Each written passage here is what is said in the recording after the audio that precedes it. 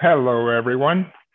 As you know by now, Sootchy is launching our product, and our goal is to eliminate student debt entirely for everyone in America, and we're going to achieve that goal. As part of our endeavor, however, we decided, you know what? We're going to change the life of one person in America.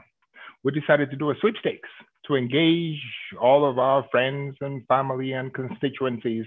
And guess what? We've had tens of thousands of people join. And guess what? Today we have a winner. Her name is Tessa. She's from New Mexico. Here's the deal. She does not know that she has won. And so what we're going to be doing on here is we're going to bring her on. She thinks she's part of the top 10, and she's doing an interview with me. What she doesn't know is she's won. So hang on, and let's see how this works. Stay tuned for Tessa. Hi, how are you? I'm David. Do you know who I am? I believe you're David. Yes, I'm David. I'm the CEO and founder of Sootchy. What's that little light? I'm curious next to you. Is that like a little... It's my little salt lamp. It's my little good vibes on my desk. What does that do? It's said to produce positive ions that can counteract electricity, negative ions. Because it's Himalayan salt and it's pink, it reminds me of like rose quartz and positive love vibes. I've heard about those things. And look, we need all the positive vibes we can get with all that's going on in our world now. How are you affected with COVID-19 and everything that's going on? I know we're shutting down over here, back again in Los Angeles. How is it affecting you? I was actually dislocated, but it was kind of serendipitous. A friend of mine ended up having back surgery in the middle of June, so I relocated to help them recover. But I did lose my job because I was a full-time baker and pastry chef. So the restaurant industry was hit incredibly hard. I was in Santa Fe, which is a smaller city, and it also got shut down again recently because of increasing cases. And I'm currently been able to return to full-time schooling. It's all online. But while I was in Santa Fe, I discovered the Institute of American Indian Arts and was able to continue my education there and will continue to do so. As of next week, I'll be finishing a certificate in museum studies. And then next semester, thank you. Next semester, I'm going to continue with a certificate in Native American art history, because my advisor is actually the director of the department. And as early as 2022, she's hoping to have a master's program so that both of my certificates will move forward and help cover those credits. It's just really good timing. It'll only be the second master's program that the school even offers because it is a pretty small school. Wow, that's amazing. Congratulations on going back to school. You know, sometimes it's very hard for people, you know, when you leave school and you go into the workforce to actually go back. And I guess the pandemic presented a good opportunity for a lot of people, good timing. Including you. That's great. So what do you do with that when you graduate, that kind of major? What are you able to do? So my main goal is kind of twofold, because being in an Indigenous institution that's really focused on Native American collections and curation and giving a voice to Native Americans having control over their own cultural artifacts. And so best case scenario would be in a museum helping to curate Native American objects. But because of the pandemic, the museum industry was set back as far as public gatherings and numbers of people. So my second would be behind the scenes in conservation and collections care, which, fingers crossed, actually just last week I had a really great interview with an internship opportunity that would involve hands-on conservation, but it would involve relocating to San Francisco, which would be a really big step. And finances was, of course, the major issue, but she's hoping to hear from me because it could turn into a full-time position. So that's really exciting.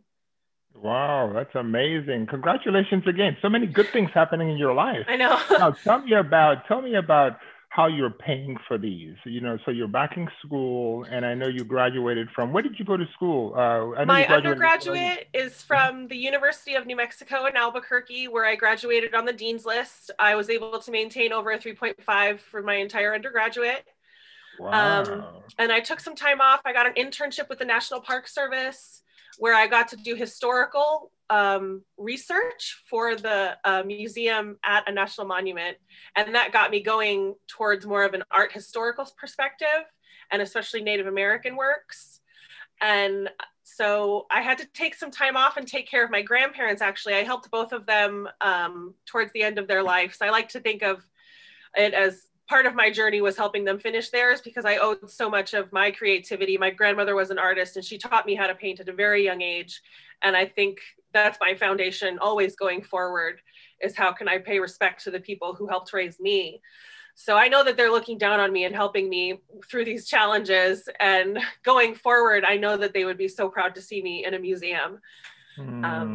So luckily enough, because I do have a bachelor's degree, returning to school at the Institute of American Indian Arts, this semester I was awarded 2 separate scholarships, one based on the merit of having a previous degree and one based on a short essay I wrote about my aspirations. And so moving forward, that can continue. I actually still owe them a little bit in this semester because unemployment isn't as lucrative as it should be, but I'm almost there. I'm making it work. So what's the cost? Like, how much do you have to pay, and how do you fund it? Ironically, this is probably the most affordable school I've ever attended. And that's probably because A, its size, and B, it doesn't actually accept federal funding because it's a Native American institute. So luckily I qualified for a lot of internal funding and scholarships. But before scholarships, it's around $2,000 a semester, which in the scheme of colleges isn't that bad. But my undergraduate acquired a lot of loans. Wow. A lot of loans. Tell me about those loans, because that's kind of what, as you know, what Sootchy is. Sootchy's job, we designed Sootchy to eliminate student loans for all Americans. And the way we do that is through the power of friends and family. And we decided that we wanted to we wanted to change one person's life with the sweepstakes. And as you know, you're, one of the leading contestants. So we want to know more about you. And so tell me about undergrad and how student loans affected you. My initial undergraduate started at a private art school, which also did not accept federal aid. So I took what was called Parent Plus loans that are in my mother's name. And unfortunately, they are coming to fruition. And she was forced into early retirement because of the COVID pandemic. And we're just hoping that they don't start to garnish her pension. But it was talked about, and we're trying to figure out how we can get them transferred into my name, as I am responsible for them. I believe that they were for my education. But they're claiming that that time span was, I only had 6 months to transfer it into my name, but because she's now been forced into retirement, I think we're going to have to revisit that. But the stipulations of transferring them mean I would need to have consistent employment. So, wow. How much are those loans that you have that she took out for you? God, I hate to say it. In her name, after the years of consolidation, it's almost 100,000. And that's not including what's in my name, which is almost 150. So you have the remainder. So you have $250,000 in loans to graduate from college, just to go to college. And most of it had to do with living expenses because, like I said, I was a full-time student and I maintained an incredible GPA compared to a lot of my fellow students who had a hard time struggling with a full-time job. They almost never got to focus on their academics. So I'm proud of myself for that. And I still maintained part-time employment. Every Friday, Saturday, and Sunday, I was in a bakery, but that really just paid for my car payment and, the very little essentials that a part-time job can afford. So the loans really did pay for my housing and my schooling indefinitely. Because I came from a single mom household she never went to college. I'm actually the first member of my entire family in my mom's side to actually get a college degree. And I don't want to stop. I want to keep going. Tessa, you are an inspiration to many of us. I mean, you're an inspiration to me, and I'm sure many of the people who are going to be watching this. because we'd like to tell your story. We'd like to tell your story, on social media. We'd like to showcase you as a person, because you're a typical American who decided, you know what, I'm going to go get an education so I can work and I can be a constructive member of society. And here you are stuck with 150,000 in loans.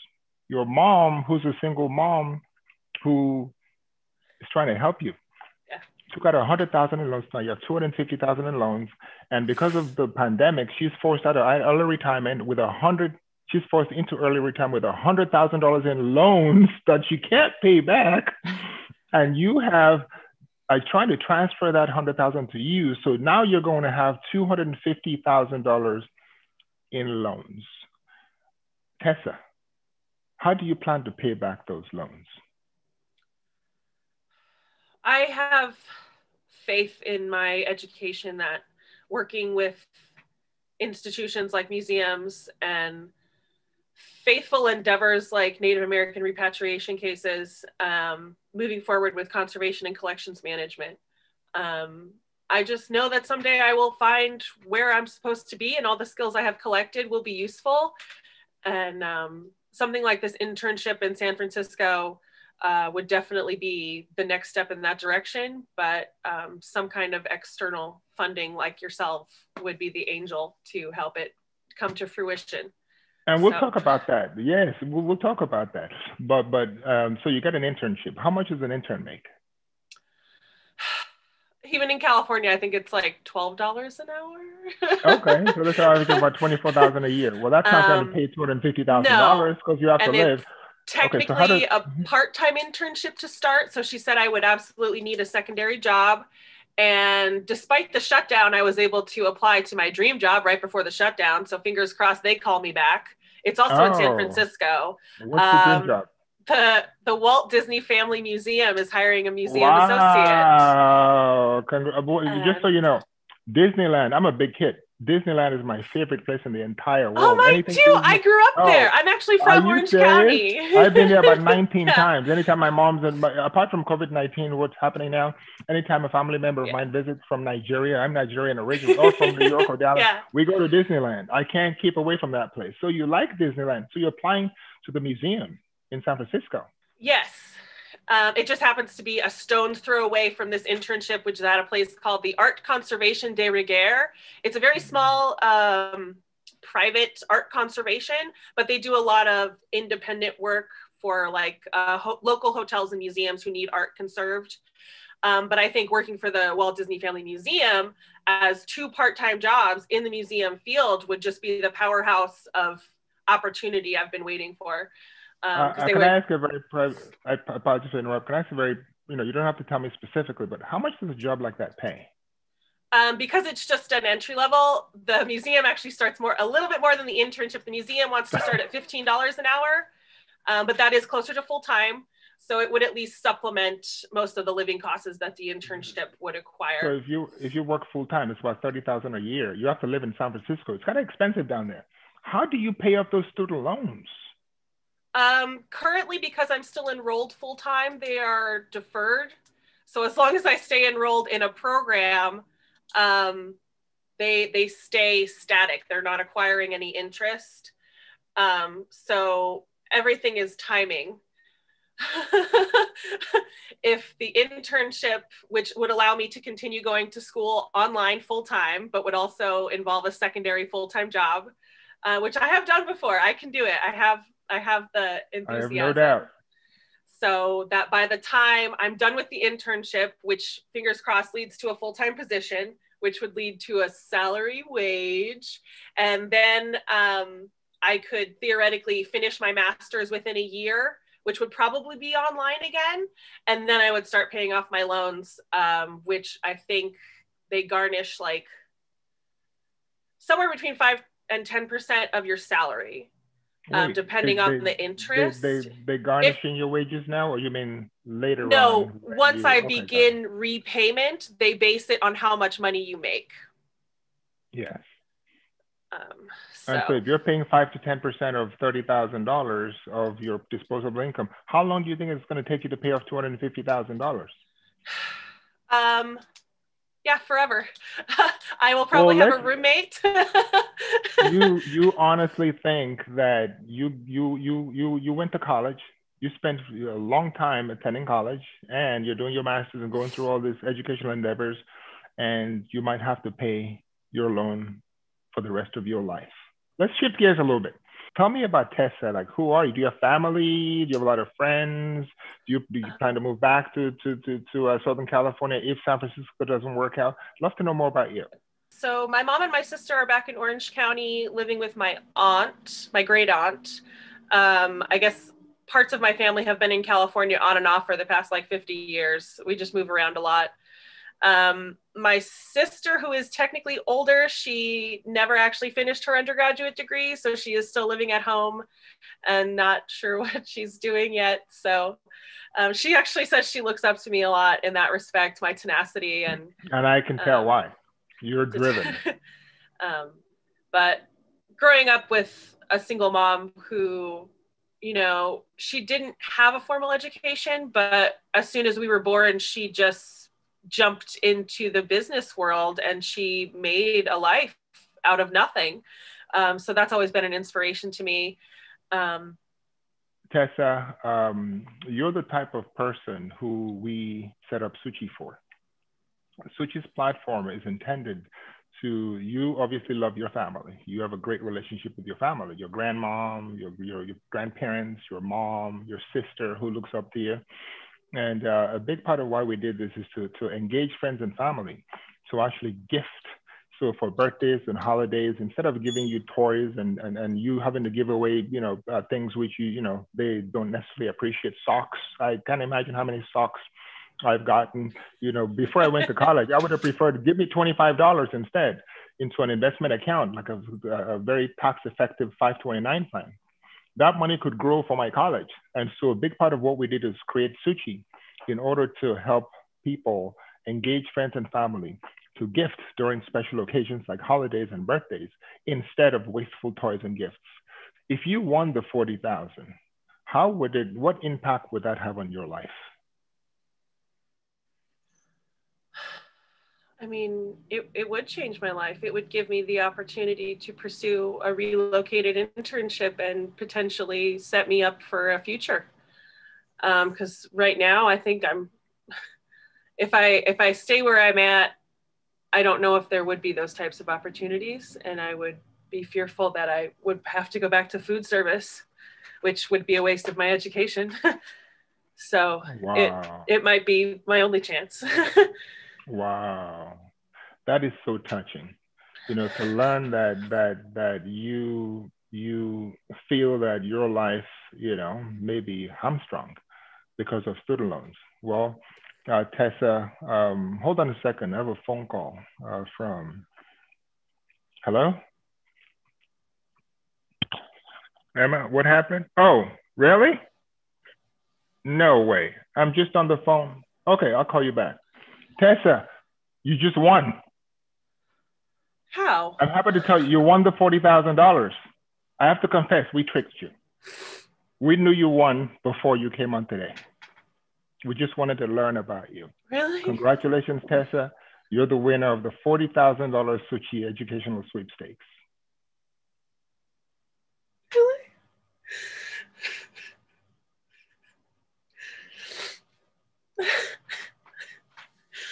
I'll give you a moment to gather yourself. That's amazing. Give you a moment to gather yourself. It's okay. It's okay. Take your time. It's okay. That's amazing. How do you feel? Tell us how you feel.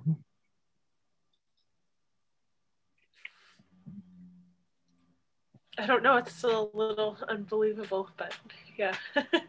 Well, you better believe it, because you're going to be getting $40,000 in a 529 college plan from the state of Utah, but you can use the money to pay off any loans. Okay. You can use the money to pay off your current educational cost. You can use it for anything, including tuition, not to travel around the world, but anything to do with education. You can use it to pay off your tuition. You could use it to pay off, to buy a computer. You could use it for on-campus housing, food. and any number of things. You've helped so many people, and you've had people help you. You've helped your parents. You told me about that, and your mom really helped you. And your sister looks up to, so you have a family that's very united. And so you now have an opportunity to help your mom, help make her proud. She didn't make those sacrifices for nothing. You can help relieve her burden. And now Yes. you have a chance to move forward in life, knowing full well that good things happen, even when you don't expect them. So, what are you going to do with the money now? Let's get to the fine point. What are you going to do with it? Yeah, can finish with the Institute of American Indian Arts, absolutely, and moving forward in Native American collections care and curation. Um, and hopefully get this internship in San Francisco and doing hands-on conservation. So it's a twofold action, but I think it's all moving in the same direction. Tessa, thank you for being such an inspiration to me and to all of us.